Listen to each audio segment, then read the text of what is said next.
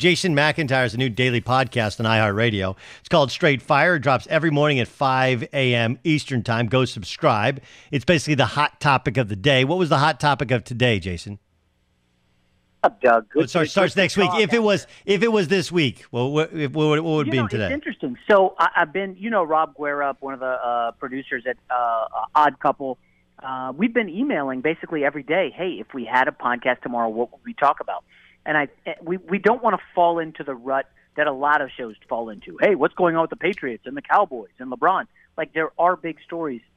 And one of the stories you and I were discussing in a friendly manner on social media this week was, college sports happening this fall, and can athletes be responsible? And I love this as a topic. I got to be honest. I don't know if the general fan cares.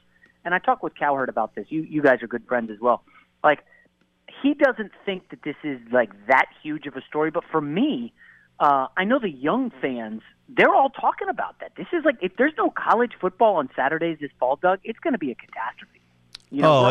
Financially, it's absolutely a catastrophe. Okay, so your point is you can't ask athletes to not go out to bars and parties. Let me give the elevator pitch on that. First of all, I want to look at both sides of the coin. It's easy for me, a dad of two young elementary school kids, to say, "Come on, kids, wear a mask, don't go to party." That's easy.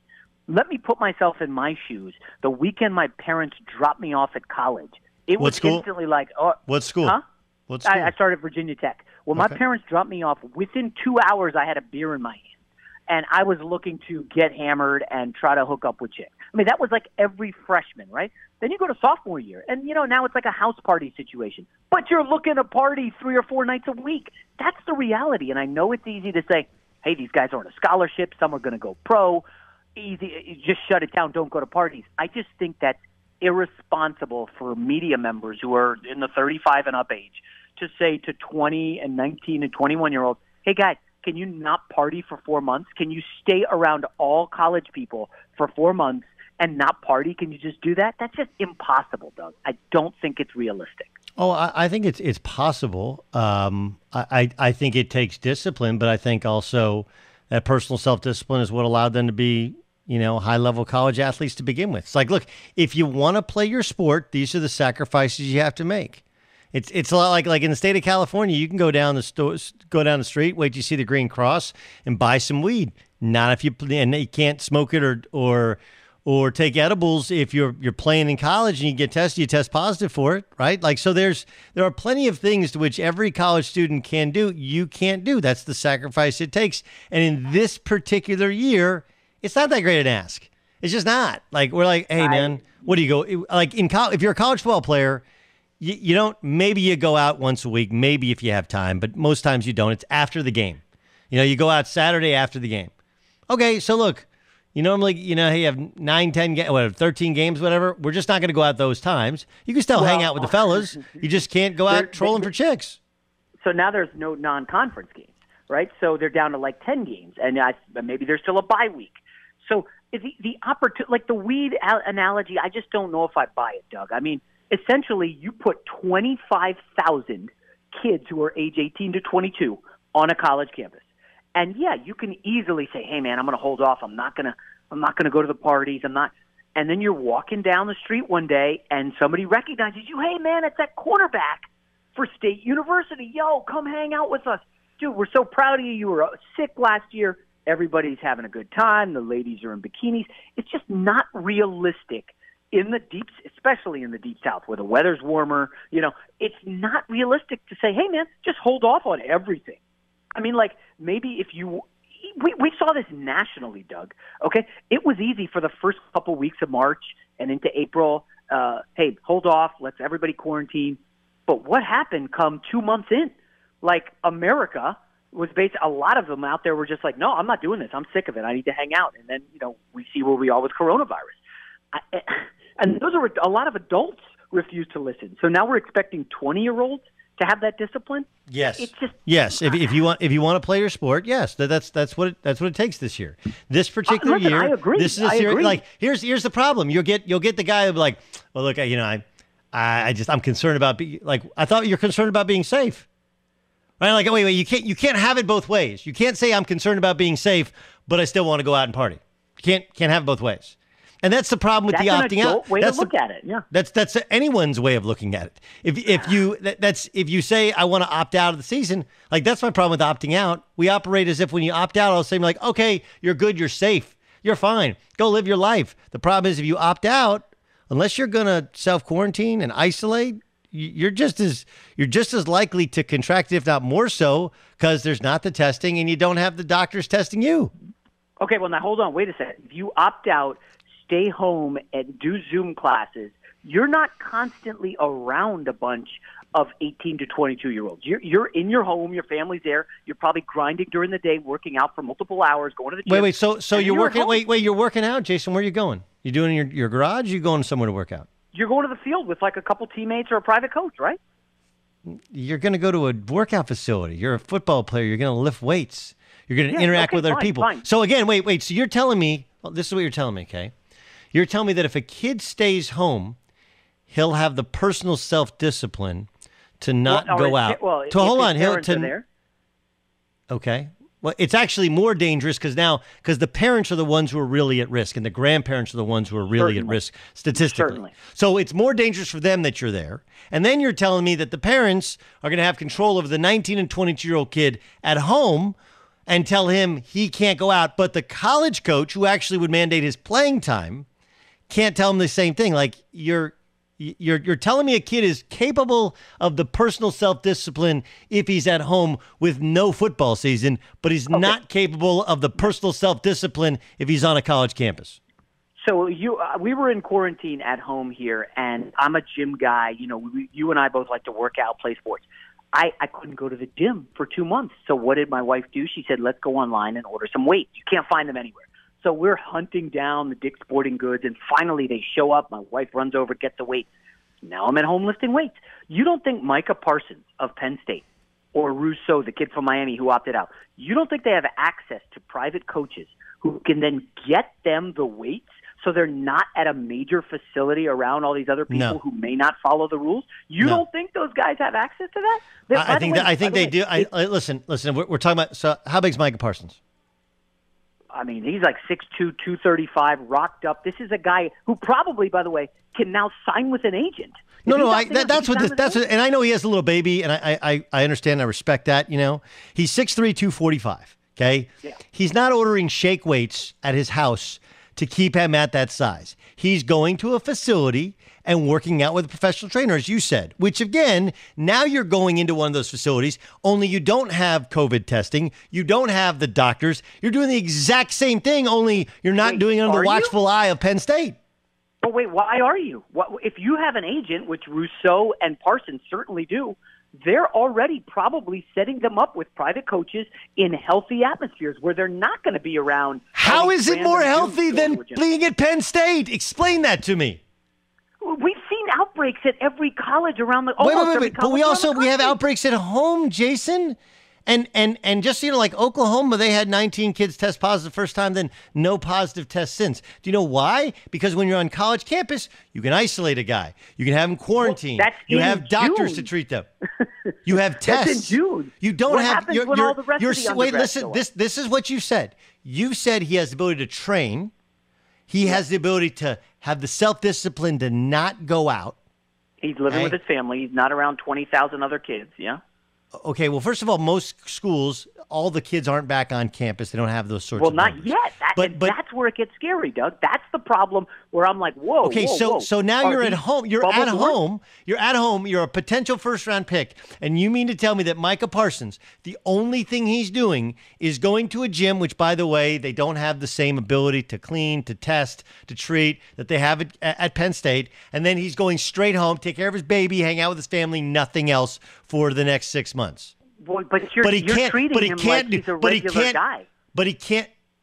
Whatever he is, it doesn't matter. The same exact thing that you're asking of him. No, you're asking. Doug, you know this. Wait, hold on, Ryan Music. Ryan, hold on, Ryan Music.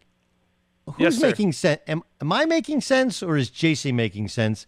Please help. I feel like I'm using his own argument against him, and he's saying no. college students are incapable of having the self-discipline to not go out, but that's only on a college campus, not when they're at home. That doesn't make any sense. Wait, time out, though, Ryan, before you jump in. What is more likely to be a accelerant toward you using alcohol and partying and having fun? Being around 20,000 other kids on a college campus with no adult supervision in the dorms, or off campus, you're living in an apartment, or at your parents' house where you live with both your parents? What I would say is, Ryan, nobody drinks in high school. No one would ever drink in high school, and no college kid would ever come. No 21-year-old college kid would ever come home from college and dare have a drink under there. Like, the first thing you do when you get home from your first year in college, which you probably did, was you crack a beer, kind of challenging the old man's authority. Everybody does that. Everybody does that, right? So all of a sudden, Micah Parsons is not going to go out and have a beer, not going to hang out the whole year? Of course he is, Jason. It's a load of crap. You're being sold a load of crap. You're buying it. It's only about one thing. It's only about one thing. You have a good draft stock, and if you play, you could get hurt, or you might hurt your draft stock. That's the only thing it's about. That's the only thing it's about. Let me just, I'll map it out for you one more time. Micah Parsons is not just a guy who's cracking a beer. He's meeting with prominent NFL agents. You and I are both rep by a powerful You said he already has an agent. In Hollywood. Wait, you said he already has an agent. You said he's already got an agent. That's why he's working out with somebody. Now he's spending all of his time. Do you know how long it takes for you to meet with an agent? Doug, you think he's just now meeting with agents? No, I think he's already got. I think he already has. No, I think he already has the guy. So wait, you just told me. So he's already got the guy. Wait, hold on. We can run back the tape if you would like, Senator. You can make millions of dollars. Yes. If you go out and hang out with Joe Neighbor and a buddy from elementary school who's a dropout and who wants to go to keggers all the time, you can screw it up and fall down the charts. It's your decision. Just like Justin Blackmon. You went to Oklahoma State. You remember him, right?